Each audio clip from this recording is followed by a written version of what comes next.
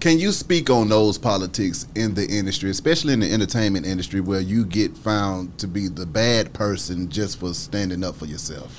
It's going to happen every time. And right? what do you do in those kinds of situations? Because there's a lot of people that's about to stand up for themselves and find themselves in the corner fighting for their life. Yeah. So what do you do when that happens in your life? You stand in that corner, you fight for your life. And the thing, I mean, that's just it. I'm not going to sugarcoat the shit. Yeah. Because going up against major corporations with billions and billions of dollars, influence. I mean, the head of Think Factory's wife was the head of one of the biggest publishing companies. I'm sorry, not publishing companies, one of the biggest PR companies, ever. My God. I'm competing with a lot. And I'm not, again, I don't want anybody to take from this conversation that I have any venom towards that situation. Yeah. I actually am very grateful that situation occurred, because that was the most educating, one of the most educating moments of my life. That's right.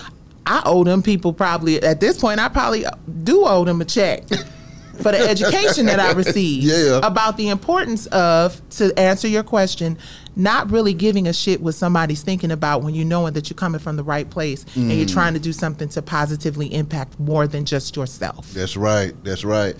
How does it go in those meetings when you start to speak of licensing versus selling? Well, when I met with Lionsgate and I pitched them what was the spinoff of Soul Kittens Cabaret, which was entitled Curtains, because it was a show that let you pull back the curtains on this club and what was going on in it. And the lawyer who I was working with at the time, when we went in and pitched it to him, I said, hey, listen, I am working with the team of people who worked very closely with Tyler Perry. I know Tyler Perry has a relationship at Lionsgate, and Lionsgate understands the concept of owning something and licensing it to them for them to distribute, so that you become a equitable partner. That's right. And not a work for hire, which so many of us in this industry have been conditioned to believe is all that we're entitled to.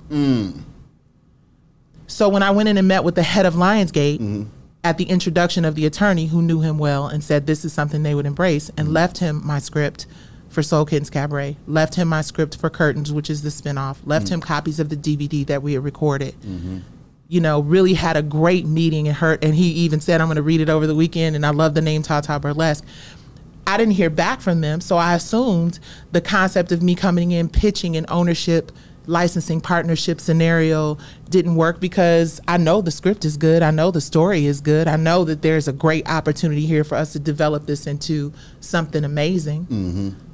And I hadn't heard back from them. And then later, I discovered that there was P-Valley, which is substantially similar, beginning, middle, and end to the story I pitched. I don't know why they chose this alleged story that Katori Hall made into a play about strippers versus my more fleshed out. I had more marquee talent. Fantasia was in my show. Faith was in my show. Tati. I had so much talent to draw from. That play had been shown in various cities. There was so much development.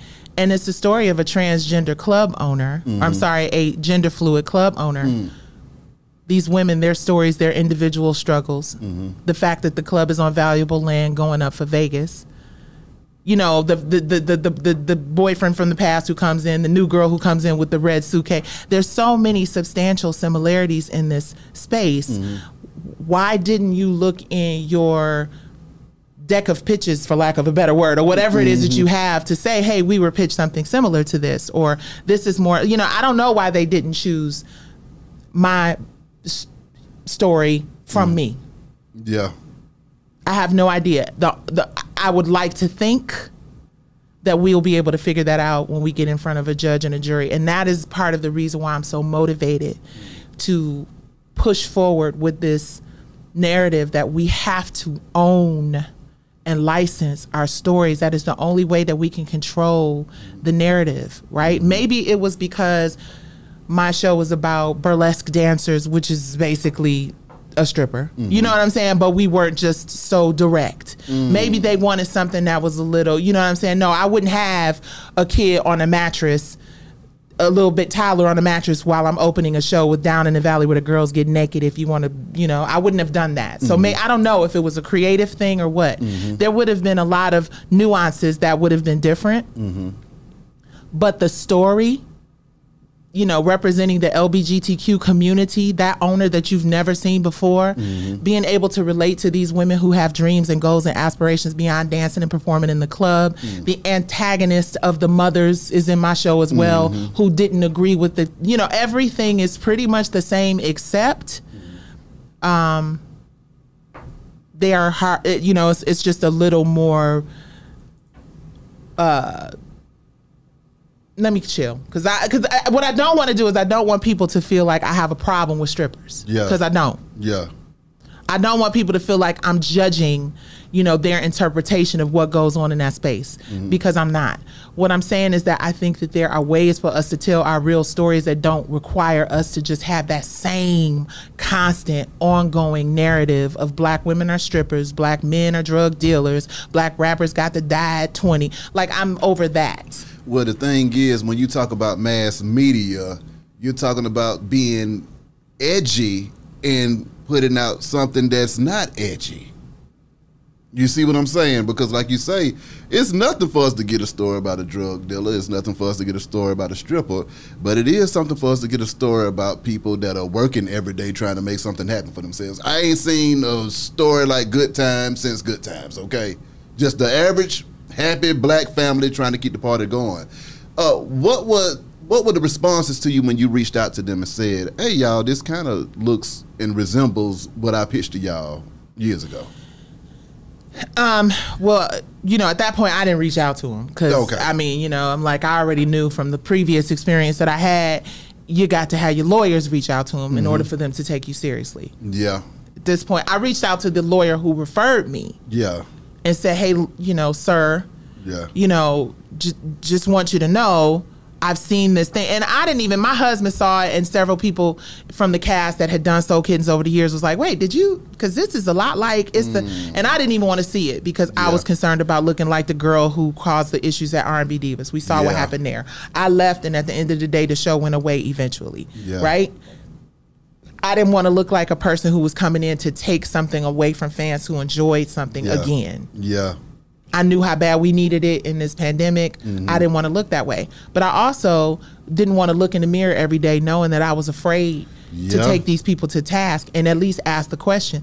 I believe that they got the idea from me when I went in and pitched them. That is what I believe.